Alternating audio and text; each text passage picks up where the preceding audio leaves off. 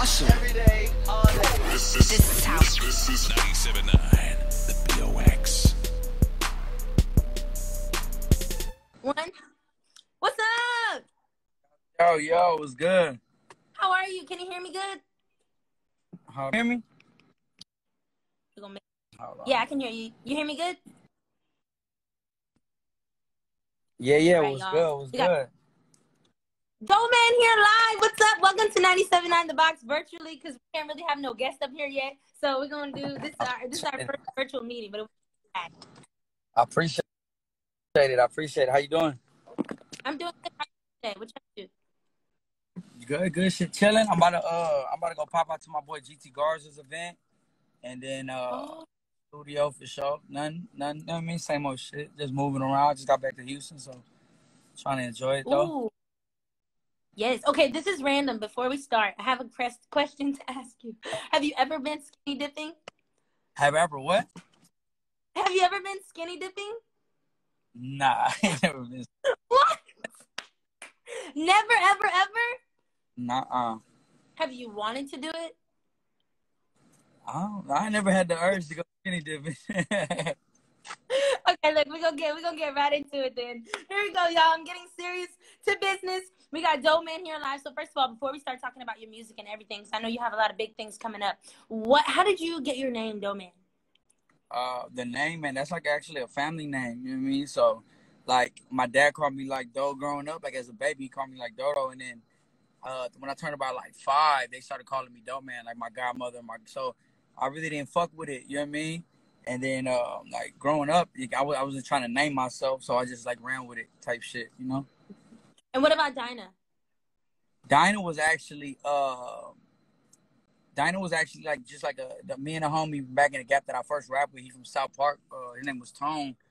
We started it. Me and my boy Mike C. We started it back in like I don't even know when, like high school. You know what I mean? And then it just came about. You know what I mean? Like it really derived off like Dynasty, and you know like Power and shit like that. So really we just ran with it. You know what I mean? Like we didn't really want to make up no names. We wanted to keep everything as original as possible. You know? So when did you first start like making music? Man, I started making music like probably like 9th grade type shit, you know. But I boxed for a long time, so boxing was more of like what I did before like I really took music serious. I was in a real bad accident in like 2013, and after that, I just that's when I really dove into it. So I would say seriously like to like 2014. I was like that's when I was like. So when you got into it, you weren't able to box anymore? I mean, not after like I was out of commission for like 6 months. So I got hit by a truck going like almost like 45 miles an hour. Yeah. Were you okay though? Yeah, I mean, I had like thank God, but you know, my body was messed up. You know, my body was real messed up. So it wasn't the same. Like it really wasn't the same. You know. I feel you. Did you ever think about going back to boxing? Yeah, I tried and it just didn't work. Right. Yeah, nah, it just didn't work. I mean, not that like I didn't even compete. Like I remember I had gotten into like a street fight and I had broke my hand. Like, and I was like, just kind of like God just giving me a sign, you know. So like that's when I started running with like the music for sure. There we go. Okay, so what was the first like song that you made or like video you posted or something that kind of like started going crazy and you were like, okay, people are fucking with it? I think when me and the homie Propane dropped this record called Jodeci, I was like off my first like one of my first projects, and then like after that, you know, it started booming. People started fucking with it, and everybody, you know, I was like, okay, this really can go somewhere. You know, we can really do something, and yeah, for sure. So I think like Jodeci was like the first one on Andale, and then I was like, okay, I had like potential. It's real. Like it's not just like a dream in the sense of like, you know, because it really felt like that. You said what? Because it was happening then. You could see it. Yeah. It was like, it started becoming to fruition and really like started seeing like the beauty of it. And like, okay, it's possible. Because, you know, when you're a kid and you just dreaming, you don't really think that anything's like that possible. You know what I mean? Yeah. What does your family think about it too? Are they all like, they be like, we always knew you could do it. Or they're like, wow, we didn't know. This is a surprise. Nah, they knew. They always like, I think my mom's always really was the one who was like, you know, believed in everything. Like since I was a kid, no matter what I would do, whether it be like sports or anything I put my mind to, I was gonna do it. So I feel like, you know, they knew it. I feel like my moms knew it for sure. My dad really, when I stepped away from boxing, it was kind of like, you know what I mean, to be a rapper. Like, I always did it, but it wasn't to the forefront. Like, me and Mike C, we've been doing this since we was kids, you know, like we got big at 8 years old, like rapping, and my boy Mike C talking about he gonna be my manager. Like, yeah, so it was always been in us, you know, this is who we are. Like, it's not an act or like a facade for sure. Yeah. And you're gonna be, this is crazy, you're gonna be at Rolling Loud in New York, right? You're performing? Yeah. New York, hell yeah. I'm trying not to cuss, yeah. Oh, you can curse. It's okay. We on social media. You good? I'm lit for you. This is so exciting.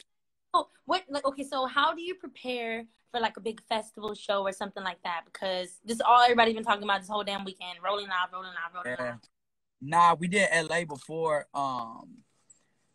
We did LA, and that was crazy. Like, it was just a big step up for us. But as far as preparation goes, I feel like we're prepared because we've been doing shows for so long. Like, this wasn't like nothing new, or like we didn't just start.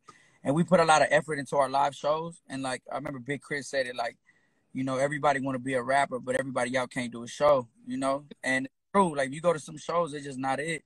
But the internet cloud is crazy. I feel like we're the opposite. Like, we definitely got internet presence, but our live shows are definitely like the ticket sellers, you know? Yeah. Definitely a big difference between the people and then the fans in person. But sometimes it be the crowds. Like, I don't know. I feel like all these last weekend, I was like, the crowds were just like, I don't know. I mean, I ain't gonna lie though. Like, I love Houston to death. That's where like I got my biggest fan base. But Houston crowds are like, they be turned down. Blast them. Let them know, Doeman, because I hate I be going somewhere and the crowd is not the artist or whoever. I'm like, y'all need to wake up. They just be on the hookah, sitting at the table. Yeah, like, yeah, it be too cool. Like, in Houston, it be like nobody trying to have fun. Everybody's trying to be like, you know, on some but nah, if you I like my crowd, like, you come to my shows, like, they be going crazy. Like, you gotta come to my headliner. We're doing it probably like at the November, probably in Houston. Yes, absolutely. And where okay, so where would you say is the best crowd that you had so far? Anywhere. The best crowd? South by. That's hard. I mean, I like the LA crowd. LA be going up. LA goes crazy. Shout out my boy Cypress in LA. He's really one who put me like on a lot of plays out there. But I mean, Austin, I like Austin. I performed at Stubbs one time for the festival. Austin's pretty tight, you know. Yes. It depends, I guess, on the cities, and it really be them like the smaller cities be turned, you know, because I feel like they appreciate it versus like bigger cities that kind of you can go see a show anywhere type shit, you know. And you said you're headlining show. You're gonna headline a show in November here. Yeah, we're gonna do the tour. We're setting up the Brown Soul tour. That's gonna be my next project, and the tour gonna go crazy. Yeah, so Houston's gonna be up for sure.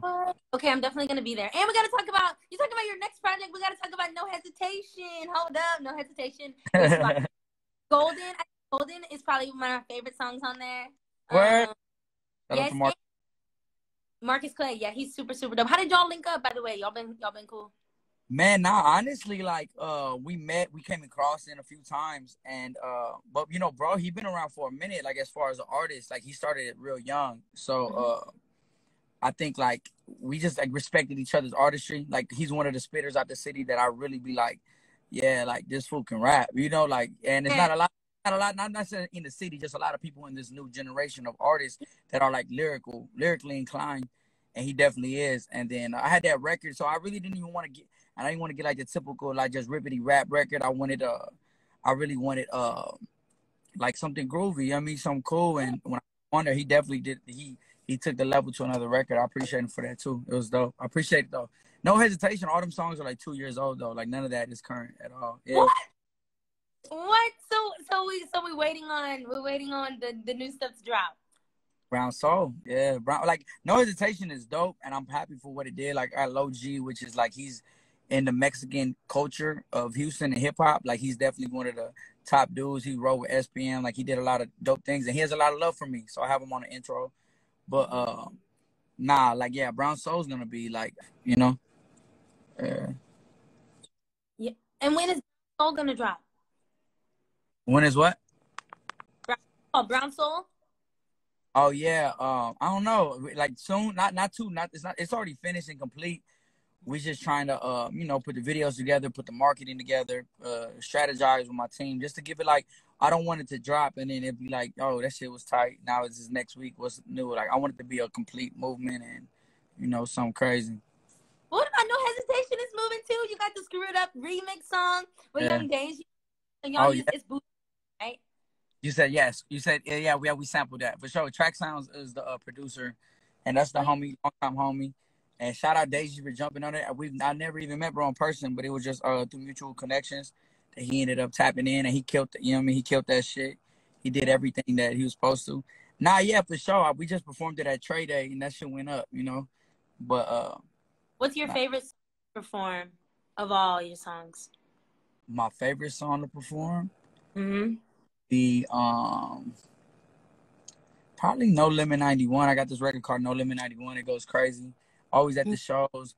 But I got this new one I just did called Goldies and Oldies that's kind of growing on me too. So I like testing like new shit whenever I go do shows at, just kind of like pop-up shows. But No Limit 91 for sure. That's probably my favorite one because it's fast. It's, it gets the crowd going. It's energetic. It has a lot of attributes. Goldies and Oldies is going to be on Brown Soul? Yeah. Okay. So is Brown Soul going to be like EP vibes or like full-on album or full-on mixtape? Nah, that's an album for sure. Yeah, it's an album. We independently dropped. Shout out Barron Studios. They gave me a home to record and we put it, So what percentage? This is my last question. I have so many. What percentage of the way is Brown Soul done? Like 80? Oh, musically it's 100% done, 110%. But just on the other, we just got the covers back. What else we got? We got like just a little videos to tighten up on. Features that I need to tighten up on, and that's pretty much it. We be ready. I think as far as the whole complete process, we probably like 80% as far as the music, aside from music. So it's gonna be crazy. So when you drop your songs and your singles and stuff, though, you like to put the visual with the song at the same time? Yeah, like I feel like it don't make no sense to just drop. Now you got people got to see it. People, you think about Instagram when they see you and they believe it now, or like not even just believe it, but they can almost buy into it, get invested into it. Yeah. And videos it's important. It's a video world now. That's why we got Instagram, TikTok, 15-second stories or whatever it is. It's a very visual world where people have to buy into that. Are you on TikTok? Nah, I need to get on it though. Nah. On TikTok. I know you be killing it on TikTok, huh? I have only like 10 talks. I don't even know what you call them. Are they called talks? Ticks? I don't even know. I'm late on the TikTok game. I'm a little bit older. I mean, like Instagram, my story. I can do stories and all that, but I don't even like the reels or whatever. But I be trying. Yeah. Nah, I need to get on it. My manager be on my ass about it. Like, bro, let's get on TikTok. Let's get on TikTok. But I just never, shout out all the homies tapping in too. Appreciate we see you.